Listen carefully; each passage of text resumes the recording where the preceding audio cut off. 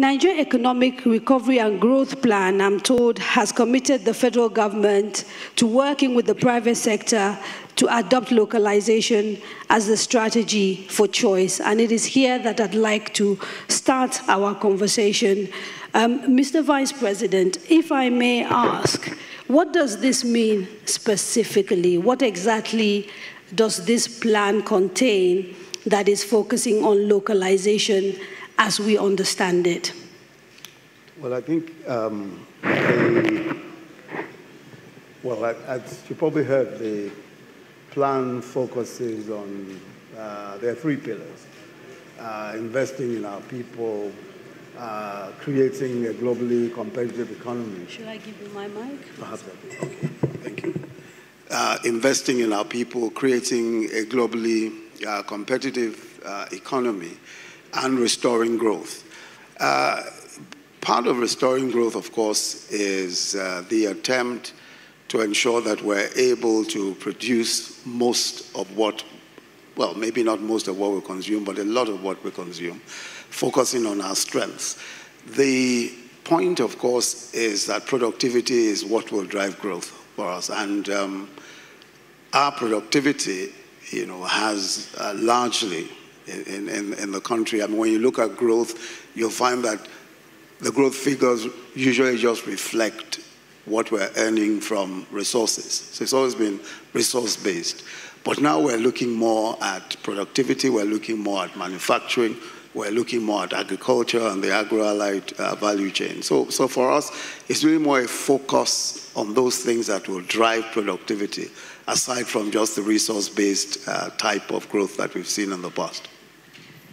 Now, I took a quick look at the plan, and generally, when you're talking about productivity, you're talking about things like skill sets, so the ability of people to actually do the job. So capacity building, you're looking at the cost of capital, and I think it has been mentioned, and access to capital as well. And we're also looking at infrastructure.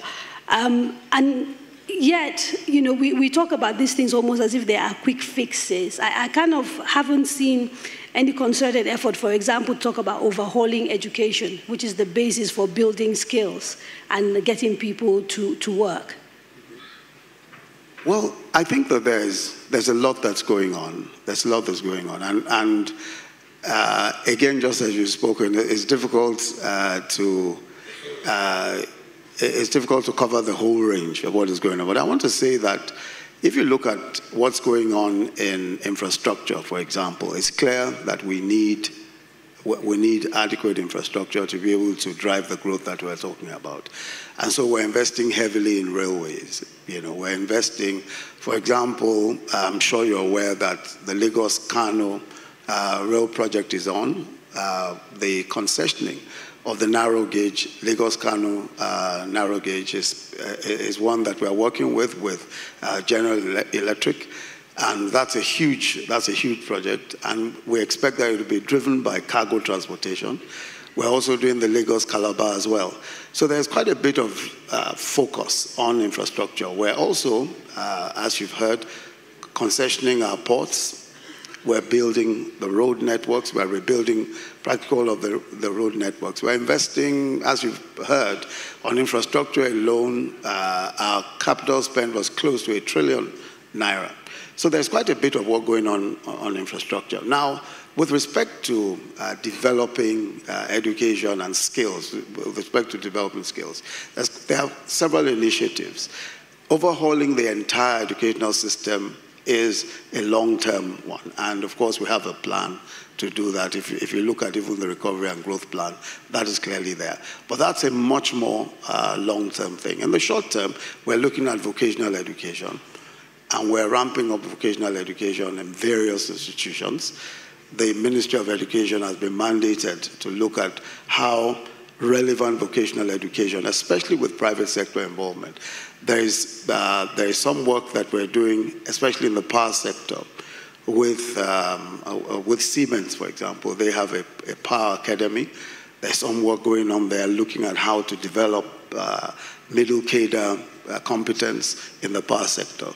We're also looking at how to develop middle cadre building skills. You know, Dangote is working with us on an academy in that respect as well. There's a need for some quick fixes. There's a need to quickly fill the gaps, especially in industry that is growing quickly.